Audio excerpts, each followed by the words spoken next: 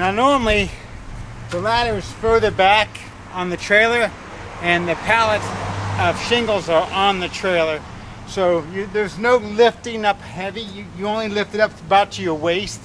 But because I'm doing a reenactment and I no longer have the trailer with me, or I haven't had the setup, if I took the time, I would make this ramp a little bit longer so that I would actually be loading them from over here.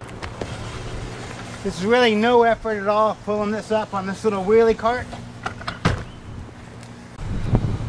And when you pull it up, just go ahead and let the wheels go over the front of the ladder. That way it keeps it from rolling back down. Don't forget to bungee it. If you don't, every now and then you might actually lose one. It's not a problem to unbungee it. Pick your shingle off. And then you want to bungee it back so when you send it back, it doesn't get caught on the ladder.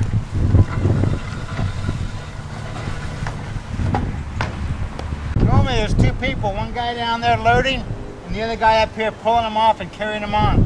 Takes about a minute a shingle, a bundle. About 1 minute per bundle. A lot of times there's extra bundles of shingles up here. Gotta take them off, back down, unhook them.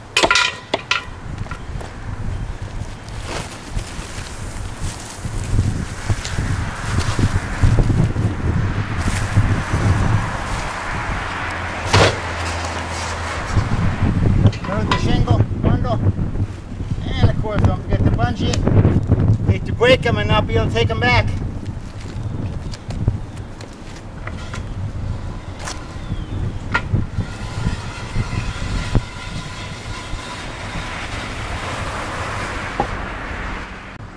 Now normally loading shingles up on the roof is a two-person job. One of them down loading it onto the dolly and the one up top pulling it up and then moving the bundles over onto the roof.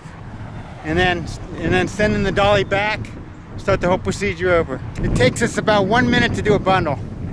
We had 81 bundles and it was a piece of cake doing this. Now my son wanted to do it the old-fashioned way with brute strength and lifting it up and on the edge of the roof on the back of the trailer. And I'll be honest, that was faster. It took us about 30 seconds a bundle that way, but it was a whole lot more work and all that was upper body lifting. If you do this correctly and you have all the bundles or the pallet of shingles on the trailer or the back of the pickup truck, and then had the car a little bit closer, you could lift the shingles up, lift the bundles up easily below your waist, nothing above your waist, drop it on there and have the other guy pull them up. And it took us 1 minute a bundle. It was so easy.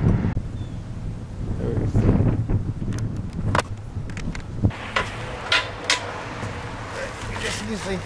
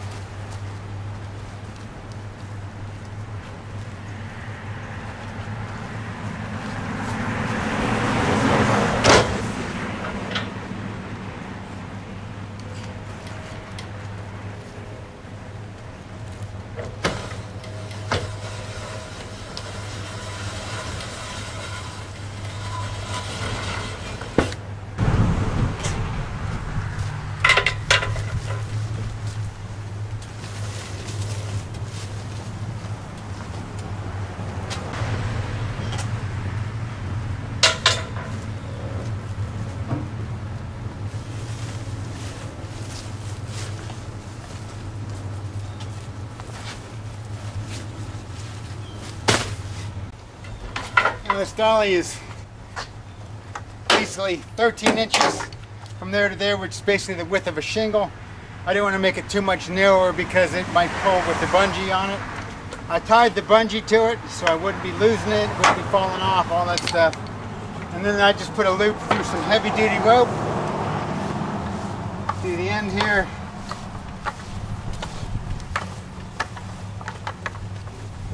If you use a real small rope, it might be hard on your hands, but the big rope's a piece of cake. It is actually so easy, it's incredible. Made of scrap wood. I got these little wheels that don't rotate around. The ones that rotate around are kind of a pain. It might want to try to drive up the track. These are the ones I'm talking about. This is actually what I used the first time. Just taped two of these dollies together. But because they did this, it actually rode up over the track. Plus these wheels are a lot bigger.